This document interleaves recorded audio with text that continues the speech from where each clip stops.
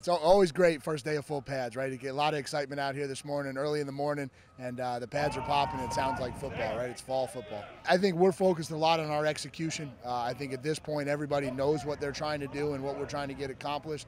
Now it's doing it with a lot of detail, really fine-tuning our craft and becoming a group that can be consistent for 4 quarters. It's hard to say because we just got the pads on for the first time, but certainly guys like Asang Bassi have jumped out. He's getting a lot of reps early. Travion Red is a kid that got here mid-year last year. He's playing a lot with the early groups. And then just some of the redshirt freshman kids, whether it's Jesse Bates or Chris Calhoun, who's a true sophomore, but some of those young guys are starting to elevate their game quite a bit.